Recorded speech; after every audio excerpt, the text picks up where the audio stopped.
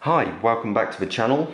As I've said before, if you like the content of the channel, please feel free to subscribe and like. Today I'm doing a video on my Spinnaker Tesei bronze, reference number SP506001. I did do a video about this before, but I wanted to improve on that video as I've had some things I wanted to mention about the Spinnaker. Spinnaker basically is a brand I'd never heard of, so I'm coming at it from a completely neutral stance. They, as far as I can tell, seem to make budget watches at the say £200 to £400 price mark, using mainly Seiko movements. And to be fair, they look like nice watches. I don't have any problem with them. This is their flagship model, this being the their bronze case Tesei. It's retails, I believe, for around about $850 or £720, but it's Spinnaker seem to be one of these companies who are forever having sales. So realistically, this watch, if you buy this today from the Spinnaker website, will cost you around about £570. Not sure in dollars what that is, but basically for that price, I think it's an absolute bargain. It's a Swiss-made watch. The movement it houses is a Sellita movement. We'll get into that a bit later. Give you a quick dimensions. It's a 43mm watch, 17mm thick, though it does wear smaller than that, which you'll see on the wrist later. Lug width is 52mm. Weight of the watch, around about 130 grams, maybe a little bit less.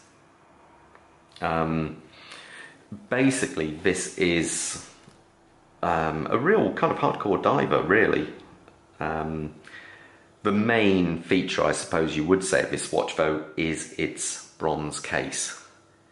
Many companies seem to be doing a bronze watch in their lineup these days. It's very almost fashionable. Bronze, a couple of years ago, I wouldn't have gone near a bronze watch. I don't know why, it never really appealed, but since owning this one, I do quite like it. Again, most of my watches are, well, I think all of them are stainless steel, and so this is quite nice to have something a little bit different. And for the price I got it for, I actually traded a brand new Seiko, what was it, a Seiko Paddy Turtle for this, which I did a video of before, which I just didn't like. I think I picked up for about £320 from a dealer in the Netherlands, brand new. And comparing the two, this compared to the Turtle, I would have this over that watch any day of the week. That's just my humble opinion, though. Not every, I know there's a diehard fan base for the Seikos out there, and I completely understand why. But this to me is just that little bit different. I find this just to be a fantastic, comfortable, everyday wearer. It's definitely different having the bronze case, and I love the fact that the hardware on the side, like it does actually house a helium release valve, which, let's face it, makes for fantastic bragging rights. But apart from that, not much use to anyone unless you are a deep sea diver. But I love the contrast against the stainless steel finish of that and the bronze case, as do I like the stainless steel back of the watch with a display case showing the movement. This also is stainless steel, as for not to get a reaction against your wrist with the bronze, because that is a common thing with bronze watches. And your wrist, you'll probably get a reaction otherwise. So overall, I say, being a 300-meter diver, it has a very nice crown with 120 clicks. Not a bad sounding crown as well. Bezel, sorry, crown, sorry, bezel. Has a very nice sounding bezel, 120 clicks, and it does align properly. And the bezel insert on this watch is a ceramic. I say I got this watch and it was about 10 months old, and the guy I got it off, to be fair, he put it up for sale. Not many people were interested because they weren't great pictures, and there was a small mark on the bezel, which I basically removed with a very light Scotch Brite and a heck of a lot of water. So it's one of these watches, it looks better in the flesh than it does actually on the pictures, if that makes sense. The insert houses a loomed ceramic bezel. One thing I would say, this is one of the original ones. So this watch only came out October last year. And the original ones have this inserted loom pip. But now, my friend who's brought one, the font is slightly different. It's a little bit chunkier and rounder, and it has no pip in there. The actual 12 o'clock marker is fully loomed. So I think basically it's cheaper to do it that way rather than after fitting the loom pip. So, but it's neither here nor there. It does its job really well and it lines up perfectly, so I haven't got any problems with that. Play wise, there's perhaps just over 1 millimeter of play, so it's at this price point fully acceptable. The dial is a multi-layered dial. The main dial, which houses the Spinnaker logo and the automatic writing and the water resistancy, is a 3D dial with a nice wave print in there. And above that, I suppose, is almost like a chapter ring housing the hour markers, which are fully loomed, obviously. And around the hour markers, they're framed in a bronze-coloured frame, as is the date window. The hands are brushed. Plenty of loom in there as well, so you get a good loom wise. This watch is excellent, and I say it lasts me throughout the night when I put a torch on there for a couple of seconds, so I've got no qualms with that.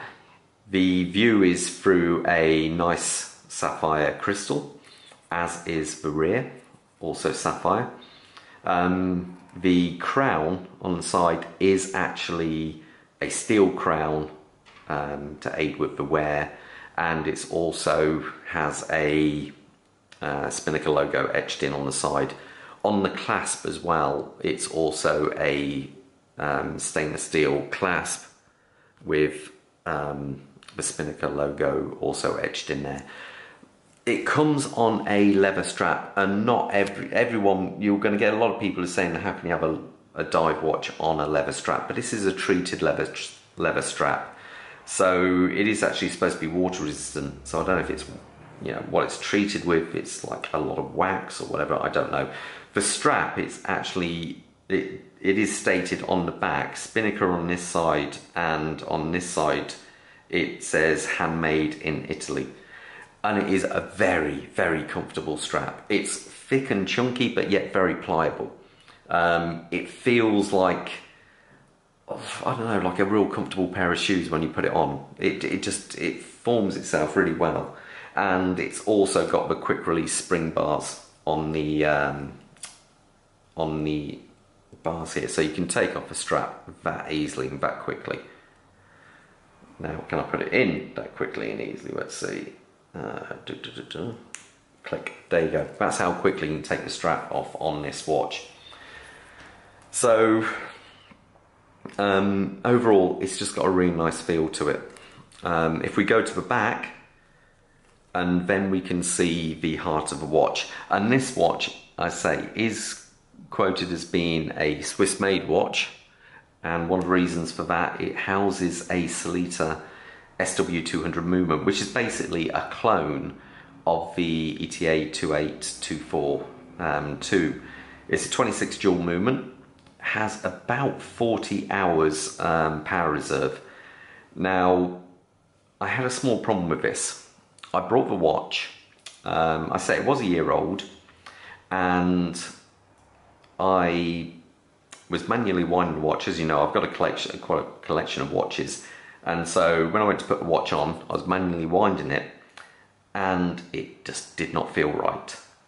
So I looked at the back and then found that the rotor, it basically meshed the gears for the hand widening mechanism. And turns out this is a common fault on some of the SW200 movements. So I contacted Salita, they gave me, I contacted Spinnaker, and they gave me the contact for their UK service centre. And to be fair, I had no problems at all. Sent the watch off, they were very nice. So sent the watch, I got feedback saying they'd received a watch and so on. But when I got the watch back, it was only about, I think it took about 4 weeks roughly. So it was respectable. They'd fitted a movement there, but it wasn't a new movement, as the rotor didn't have the Spinnaker labelling on the back, and where it says 26 dual movement Swiss made, it was actually kind of partly rubbed off. So obviously this was just an old movement. They just fitted in the watch to get it to work. I was not very impressed, as you can imagine, contacted them. And to be fair, the guy I spoke to was extremely apologetic. I sent him pictures showing him, where I wasn't happy. And he sent me a returns label, so it didn't cost me a penny. I sent it back to him, and basically I got it back in just over a week with the new movement and no problems at all. So, okay, I wasn't impressed, but it was wrong at first, but they rectified this quickly. So I can't really fault that. One thing I would say, when I got the movement back, it was running about 15 seconds a day. So I took the back off and I regulated it, and I got it down to about 5 seconds a day. I don't wear this watch for much more than a couple of days, like any of my watches, so I don't know long term if maybe it would level out and be better than that.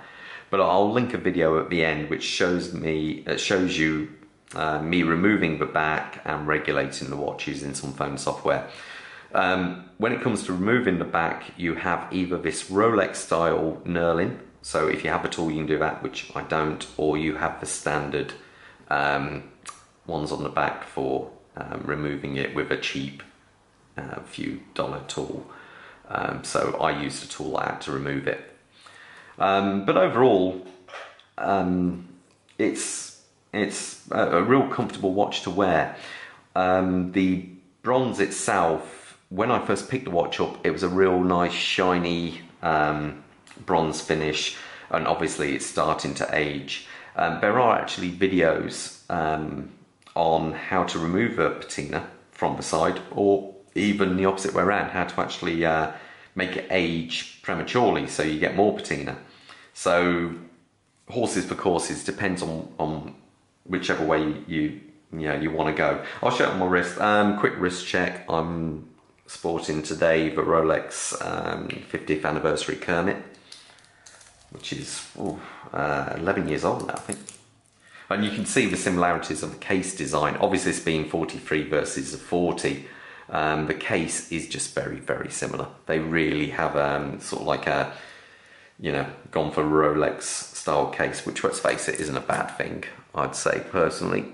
So if I put it on my wrist now, remember my wrists are a fraction over 7 inches. I'll put that on. 2 keepers on that strap, and that's it on the wrist.